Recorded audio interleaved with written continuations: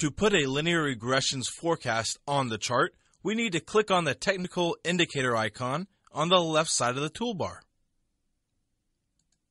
The indicator template screen will appear on the right side of your screen. The Linear Regressions Forecast Indicator can be found by clicking on the Linear Regressions folder.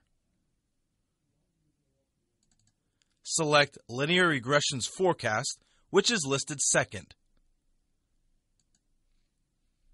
A linear regressions forecast plots a string of linear regression lines drawn on successive days.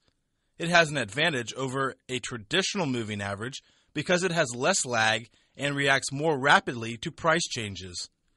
This is a trend identifying and trend following indicator. The major trend is identified by calculating a linear regression trend line with the use of the least squares fit method. It helps to minimize the distance between the data points and the linear regression's trend line. Now you can change the length of the day cycle used to calculate the linear regression forecast in the period section.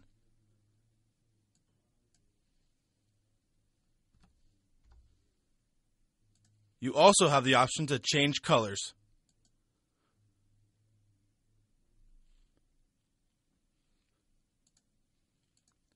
We can add the linear regression forecast to the chart by selecting the Add button.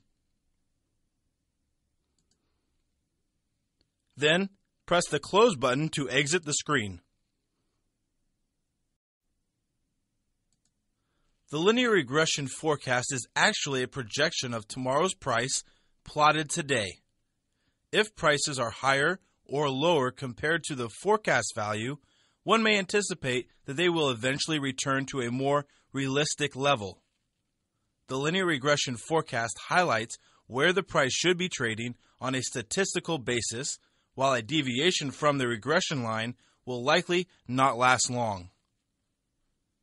Trading signals should be taken by using the direction of the linear regression forecast. A trader may additionally use a second and third regression forecast with one longer and one shorter period as filters.